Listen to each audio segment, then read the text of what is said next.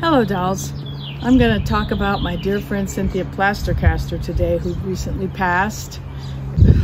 It's always so sad to lose someone, but her history will live on. She was an incredible, very important artist. When Frank Zappa introduced us on the phone in 1968, I knew her work, just from hearing about it from him, was going to live through the ages. And way ahead of her time. I mean, it was a ruse for her to meet the rock stars, which is excellent, but what an imagination, right?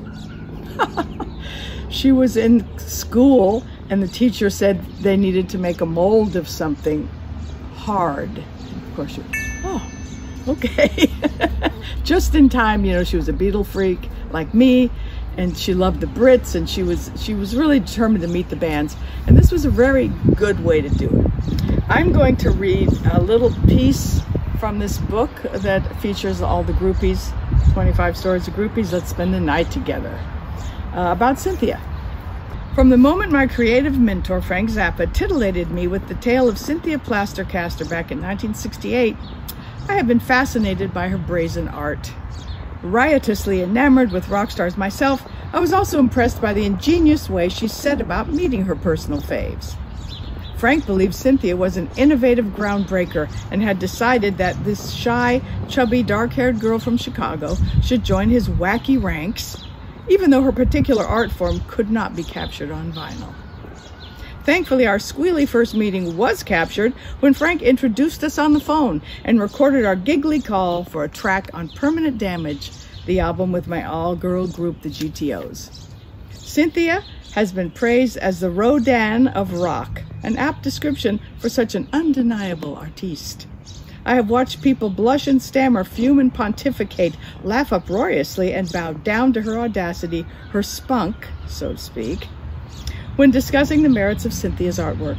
Some of them might not consider what she does, making plaster replicas of rock stars' penises, to be an art form, but those folks are supremely uptight, short-sighted, and don't have a very good sense of humor. So that is my darling Cynthia. And of course, I've known her through the years. We've never been out of touch. We've always been close. Her life is not what most people would imagine. And I am going to be finishing the book she started. She asked me to complete her book, and it's going to be amazing. I assume it's going to be called Plaster Caster. I think that's what she wanted. And, you know, she's got a lot of pictures through the years, and I have actually slept among her dicks on several occasions.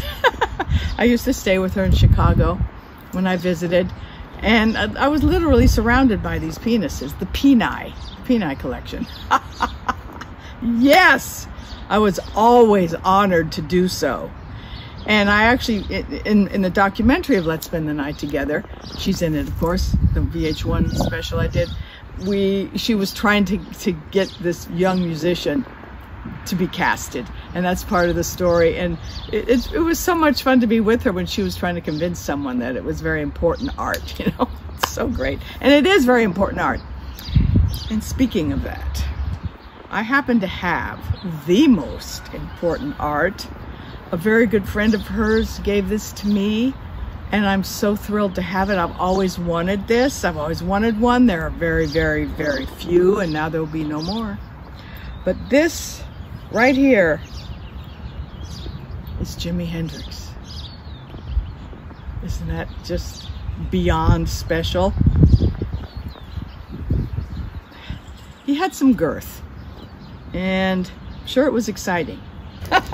And here we have, this is actually number 4 of this, of the very fourth one that the impression she made of Jimmy on February 25th, 1968. So I will treasure this, and I will treasure her memory, and I love her so much. And that's just a little bit about her. If you want to read a lot more, you can read Let's Spend the Night Together, or the book I'm going to complete for her, probably out in a couple of years.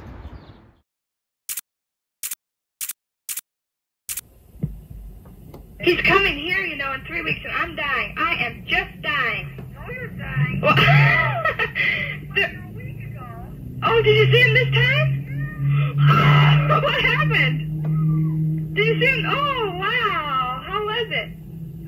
your stuff there? Yeah. Do you know what time exactly they're coming here? I don't know what time, but I heard they were coming there in 3 weeks. Oh, my heart's fluttering. Oh, no, Diane. The other one, she must be going through what you went through. Oh, did you spend time with him this time? Yeah. Tell me about it. I want to hear it. Now, you can be blunt with me now. I read your diaries. Cynthia, some of those, well, like the yellow one's the most recent, but the white one's was written about 5 years ago.